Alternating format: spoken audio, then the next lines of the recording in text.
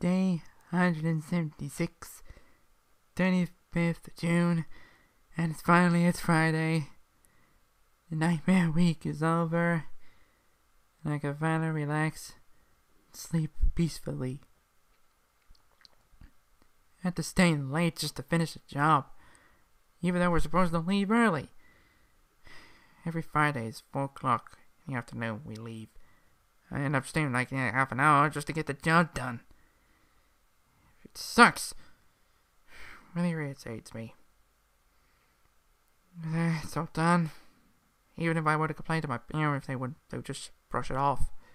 But they always have been for the past few years. Anyways, that's all done. It's all over. I can finally sleep well.